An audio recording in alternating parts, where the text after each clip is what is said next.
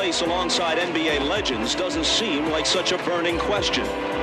The only thing burning is the Bulls' 3-0 lead, suddenly down to 3-2. Understand Game 4 and 5, what got us success. You played together and stayed together to the point that Chicago was becoming the team that was breaking apart. Well, the champagne is still ready, guys, and it's maybe the coldest champagne in the history of sports. We were talking about the Bulls as a team for the ages. Now in Chicago, they're questioning, are the Bulls aging? Who would have thought that we would look at Michael Jordan and see what we think is a fatigued Michael Jordan? Somebody is daring to pull on Superman's cape, and that somebody has been Gary Payton.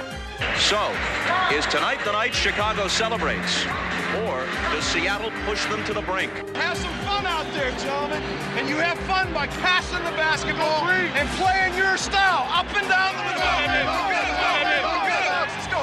Sonics. The Sonics were confident, but all season the Bulls managed to find the best in themselves when they needed it most. They possessed a resolve that had been forged by 72 victories. This game would be a testament to their epic season. This is the kind of start Chicago was looking for.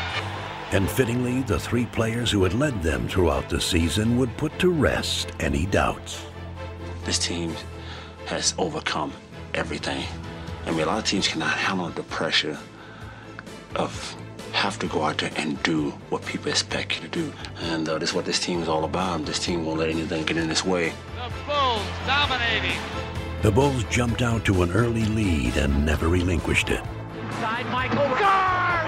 Oh my, what a pass! To be a part of what has happened and to have gone through this whole season with all these guys, with Scotty and Michael and Dennis, what a huge thrill. I still can't believe sometimes that I've been lucky enough to be a part of it.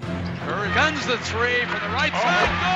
Good. Stevie Kerr up over Perkins. And it almost brought rain here in the United Center. The Bulls threatening to blow this Game 6 open. As they had all year, everyone on the Bulls played their parts to perfection. It's very special, really, because of a lot of guys who haven't been in this situation, and to be a part of them, and just to have the opportunity to see that reaction of them being here for the first time. I think they're absolutely one of the greatest. They've delivered all year long.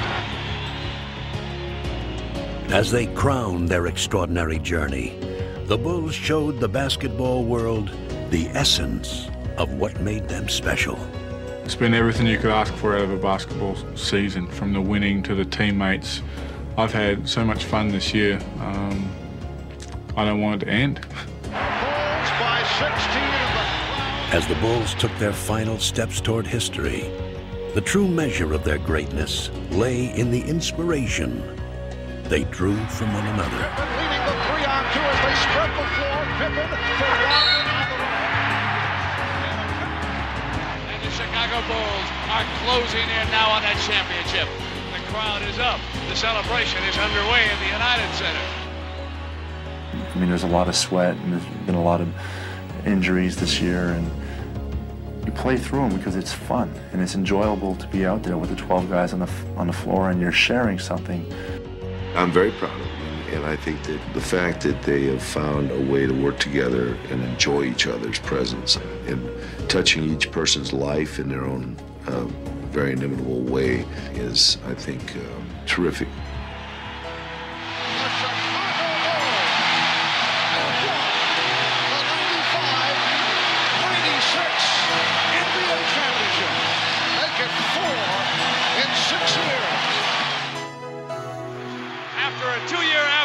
The Chicago Bulls have regained the NBA throne. And they are going wild in the Windy City. Every kid had his one big dream, I think. And I can recall growing up talking about NBA championship, playing on the NBA championship team. Your 72 wins, an NBA record, and this championship placed the Chicago Bulls among the storied teams in NBA and sports history. Winning is everybody's ambition on this team.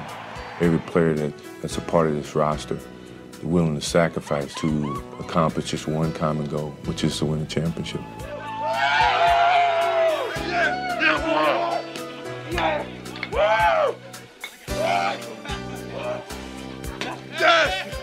I actually feel like we just took a 2-year hiatus and now we're back again.